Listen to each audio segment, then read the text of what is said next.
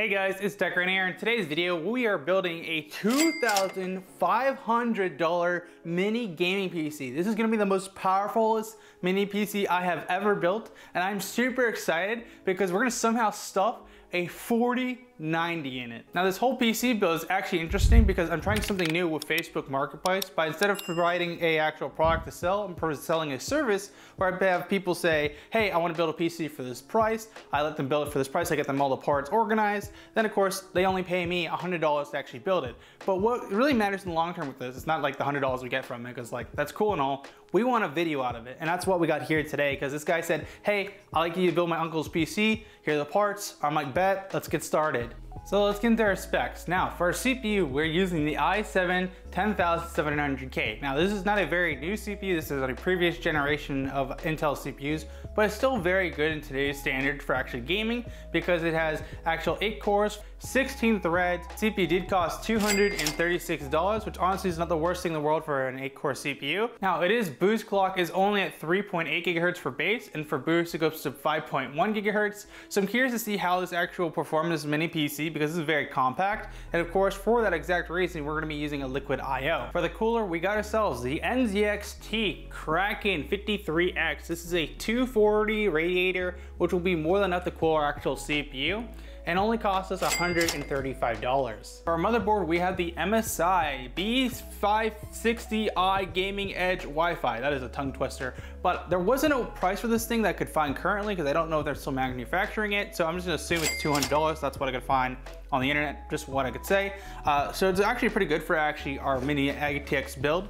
And on top of that too, we got our RAM. Now our RAM is actually the G-Skill Trident actual 16 gigabyte kit, which only costs us $48. Now, I'm probably gonna be upgrading his uncle's PC RAM from 16 to 32 just because, like, why not? You know what I'm saying? If you're building a PC for $2,500, you want to get that good performance from it. Now for storage, we have two different drives. First of all, we got the Samsung 980 Pro SSD, and this got a little heat sink on it too to keep it extra cool, which is 2 terabytes of actual storage, which costs us $170, which isn't the worst thing in the world. This is honestly the best drive you can get right now besides like the 990 Pro that's currently out right now. But this of course does support Gen 4 speed, so this will be perfect for our board. Not only do we have a 2 terabyte drive, we also have a 1 terabyte drive by Inland. This is like Micro Center's in brand actual drives. What the hell is going on with my cats?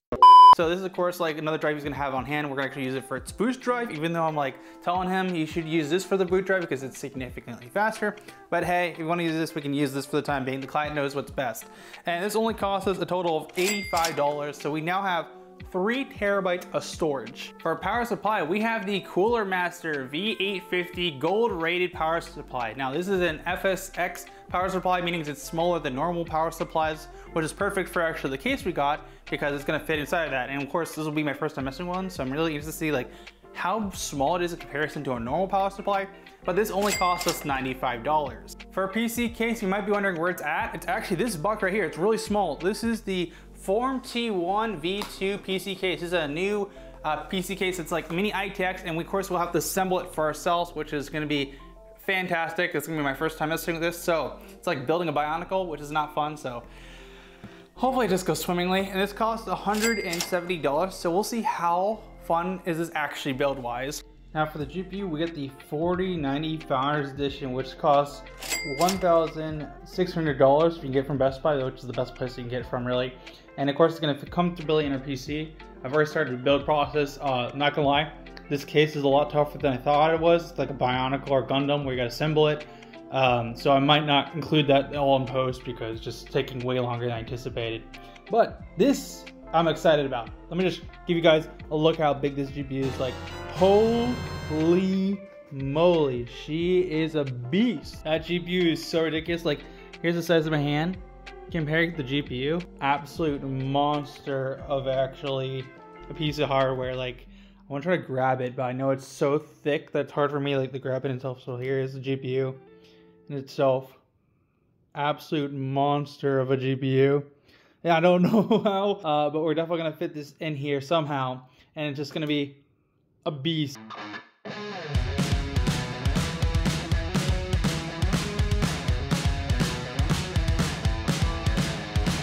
Okay, so PC is pretty much built. I just need to double check it to make sure everything boots properly, so that way we good. I push this button and it should just work. Everything's plugged in correctly, which I know for a fact it is. It should work. So maybe I have the power switch wrong. No, I have it 100% in. Maybe I just have it in wrong. I know for a fact I plugged into the right headers. All right, let's try it now. I flipped it around just in case.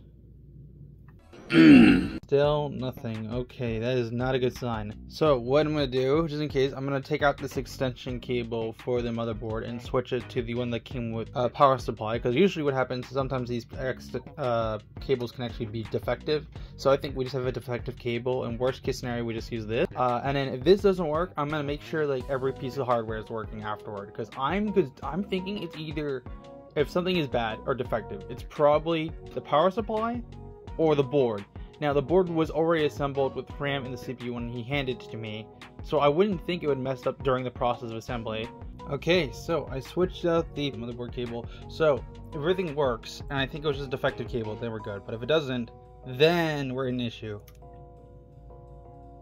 Okay, so it was a defective cable. I thought it was, but I wasn't too entirely sure. I was like assuming for the worst, like, oh frick, the whole board's dead. So let me just do one more test real quick here. So let's see if it boots the GPU now. Good sign. GPU is not doing anything yet. I forgot about the riser cable.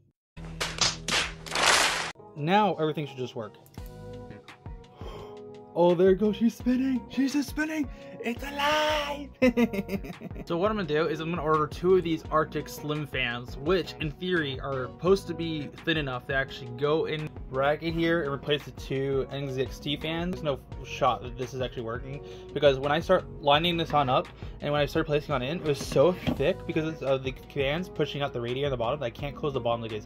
I can close the top, but not the bottom. I'm also gonna order a different cable for this, just because like I could close the case with this cable, but it's sus, so I'd rather not. So what I'll do is order this 16 pin cable, which takes like 4 16 pins and a quarter, not 16, but 8 pins and put in one 16 pin. It's an extension cable, which is perfect for what I want to do. So I'll come back when I have these. So the PC is finally built. I got all the parts assembled inside this case, and this thing is so small, like compared to my normal PC, which you can see behind it. It is like 1/5 of its actual size. It's the same size as my actual toaster, which is kind of funny. So yeah, this thing is much more powerful than my toaster by like 100-fold because of that 4090. So I'm curious to see how it performs now. Okay, so the first game we're testing is Apex Legends. Now I got everything to work on this PC. First thing I want to say about this PC though, I had to wait like 2 weeks to actually get all the rest of the components, because they had a major power outage with the, what is it, not the cities, with the airlines. Like all the computers went down recently, so that literally pushed this video back for like a whole week, which was like, oh, so annoying. So I feel so bad for the client. So hopefully everything just works through the PC. I will say though, closing the PC was not fun. Like since it's a mini RTX build, everything is cram packed in there. So I have to make sure like none of the cables are hitting the fans, to making sure just everything just fits. So I'm gonna be honest with you guys.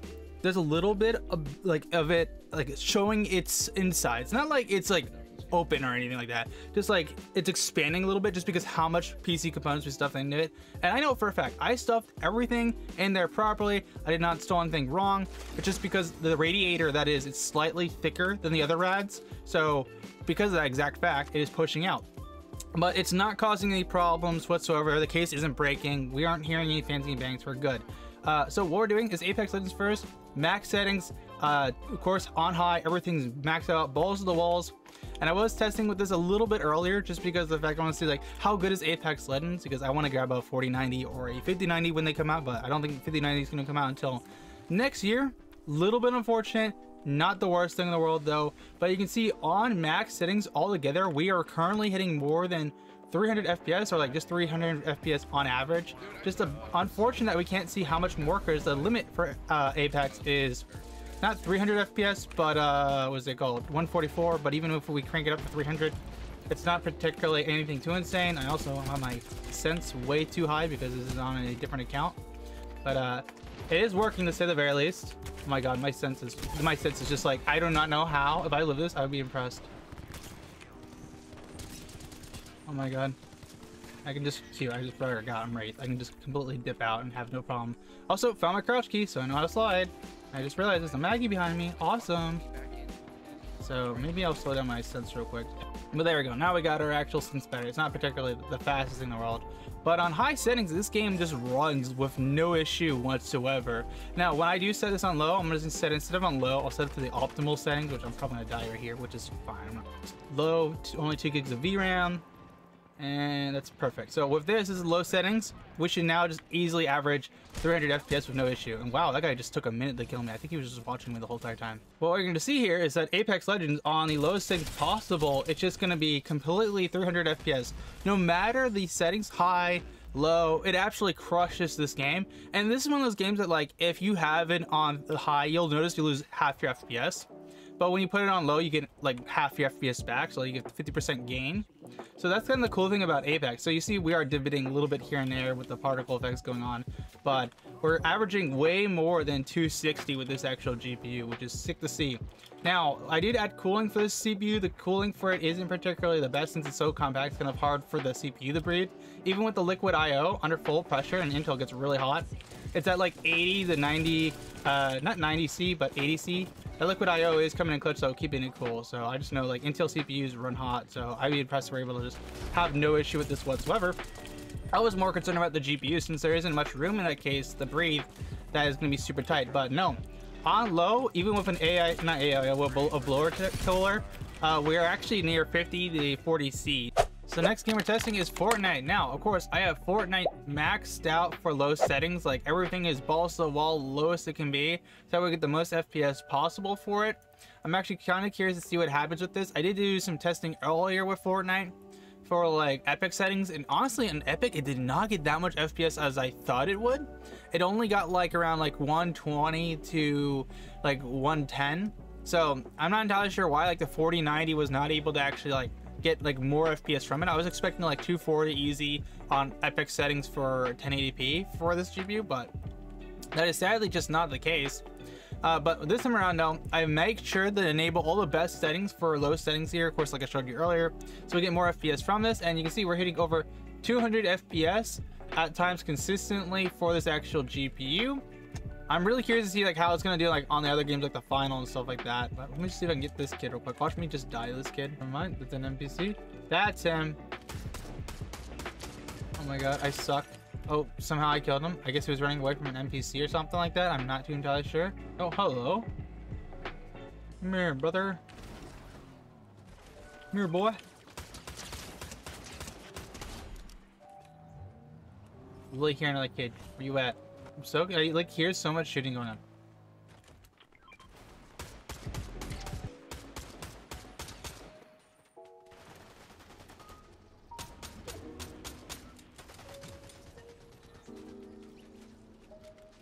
Okay, I was about to say no shot, bro. I literally just lost my kill because of that. I just realized I'm coming to the realization that I do. Oh, never mind. I'm dead. It's better. Oh, interesting. Okay, so they give you movement a little bit or something like that.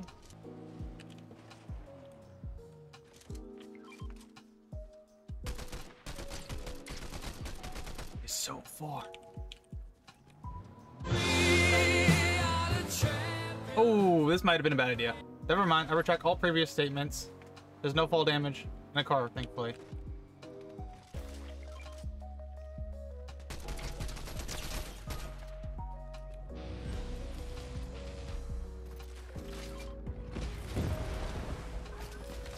Ooh, get him. I need ammo. I need this ammo right now. That's what I need. Okay, the gauntlets are pretty good. Bro just said, let me just shoot the guy in the van who's in the... Never mind. I just... Oh. No, no, no, no, no, no, no, no, no. I'm such a bad spot.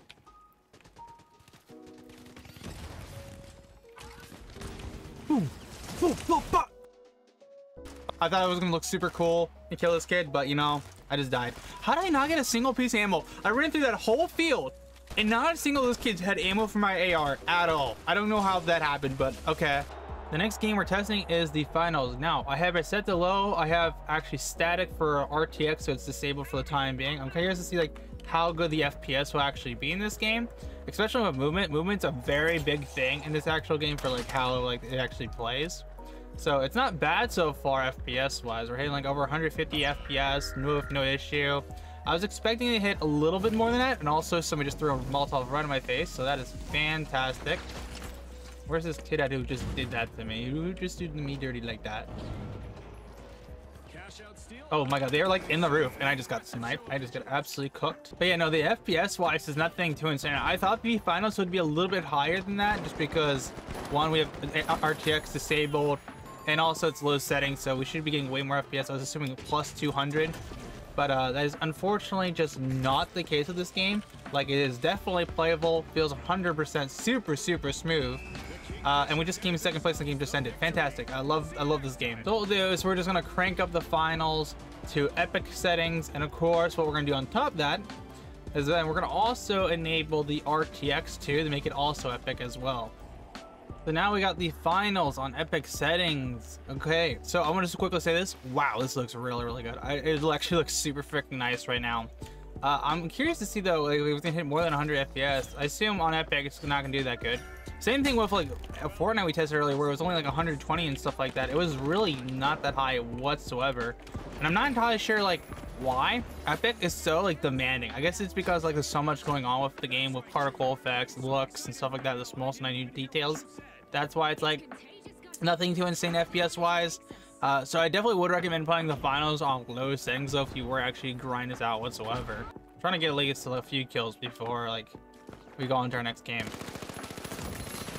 No, Heavy, what do you have a freaking flamethrower? Oh, who the hell are you? Oh no, oh no. Okay, somehow I'm not dead. Fantastic.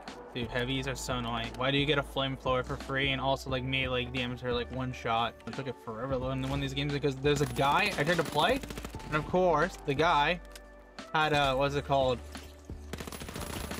Why is there both? There's a guy, he was on his Xbox, and I'm pretty sure, I don't know if the Xbox is actually a thing or not, but I can just tell you for a fact that he took forever to load in. I'm pretty sure this guy had his game on his hard drive though. That's my assumption at least. Where this guy with a sniper to go though, bro? He was like some 360 trick scope kind of stuff. Oh, the cash is blowing me. I was like wondering what's going on. Oh, what the hell? Oh my god, this game looks so good though. Oh my god. I'm gonna drop on here. Kill this kid real quick. Come on, not doing that. And I'm dead. Okay, fantastic. Well, I tried. Welcome to Rust. Okay, Rust honestly is going to be really easy to run, especially on this PC. No problems whatsoever running at easy 100 FPS at times, and this is on high settings, by the way. If you're wondering, these are the settings we are currently using. I'm not expecting it to be like super low with this game, just because one, server-based game, and also it's CPU-based, so you can see our CPU is getting utilized pretty good. It's only like 20%. GPU is getting not really utilized either, but our RAM's getting utilized near 14 gigs. And we're hitting over 100 FPS, and I think the limit for the server is actually 100 to maybe 90. I'm not entirely sure, because some servers have limit to FPSs. But I would say with Rust, it's able to easily run it with no issue whatsoever. And man, can I just quickly say, Rust looks so freaking good, bro. Now let's get into my final thoughts about this actual PC build. First of all, I just want to say this thing is an absolute monster. It can crush every game we threw at it with no problem whatsoever, which is awesome to see. And I was more concerned about thermals than anything else, especially when we're gaming in this small build, because it's so compact. There's so much going on there, but that didn't hinder us in any way possible, which is sick. And with that liquid IO in the CPU was keeping it cool. So I say thermals were pretty good. My other thing with this is though, PC build wise, I did not like this experience whatsoever. Now, would I recommend anyone build in the Form T1 PC case? Me personally, I wouldn't recommend it to anyone, because like this thing was a hassle to build. I did not enjoy building this whatsoever. I thought it was a cool experience. It was really sick seeing everything get in there, but I would not recommend anyone actually building this. Now, maybe down the line they'll change it in how it's built. I just felt like some of the stuff about this case just felt way too cheaty to actually set it up, but it looks good. And I will give it that. It has that really nice minimal look, but I don't know if it's actually worth the actual extra cost for it, because the big thing with this is when you get one of these mini RTX PC cases, that they're really clean, really slick. However, usually they have a much more expensive power supply, since it's a compact power supply, and then they get some extra cost for the IO. Instead of can't go really air cooler, you can go with air cooler, but like it doesn't really make much sense in this case for me at least. And some other stuff for actually like, yeah, just like there's a little caveat to this thing that makes it a little bit more expensive than a normal tower desktop build. But I will say though, this piece is cool nevertheless, and that minimal look looks so freaking good. If you guys enjoyed the video, make sure to smash the like button, get subscribed for future content, and I'll see you in that one. Tech Rant out.